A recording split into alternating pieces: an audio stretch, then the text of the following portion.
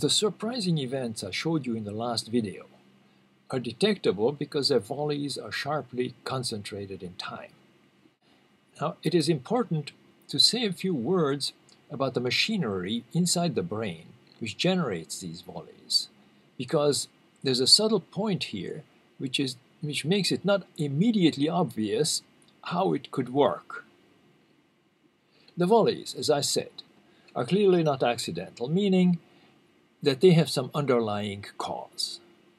Now, this cause is usually expected to be some fact, some piece of truth, steadily present. For instance, in the visual context, it may be some property of the visual image. But this means that the reason underlying the volleys is not the kind of thing that is able to dictate the time at which the volleys should occur.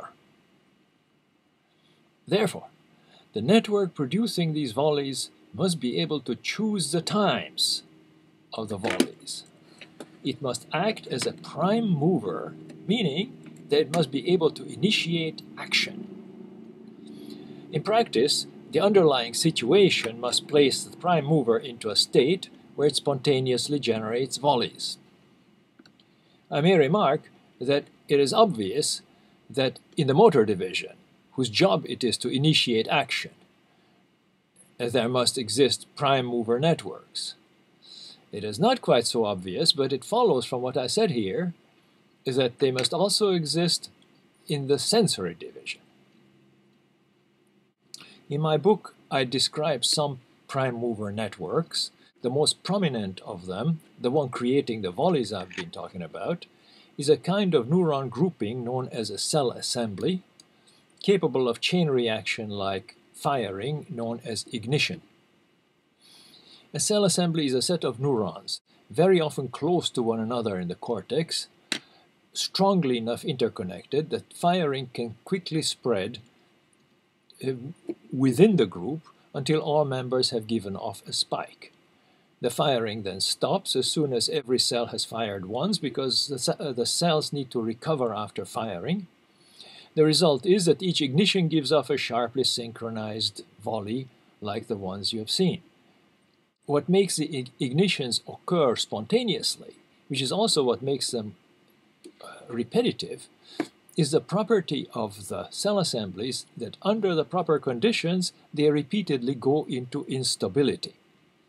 What presumably happens is that the ion channels in the cell membranes permit steady leakage of electric charge into the interior of the neurons, thereby steadily lowering the firing thresholds until random firing in the network sends the cell assembly into ignition.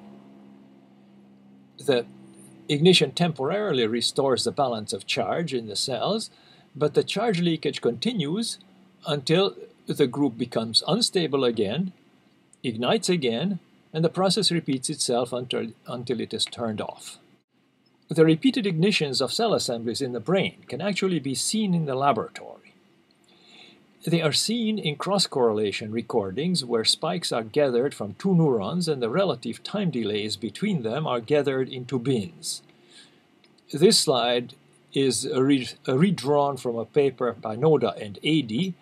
You will notice that around the center there are a fair number of extra counts where the delay between spikes of the two cells is 1 millisecond or less. The interpretation is that each of the extra counts in the middle is caused by an ignition by a cell assembly where both of the recorded neurons are members. In the next video, I will turn to the nature of the messages contained in volleys of spikes.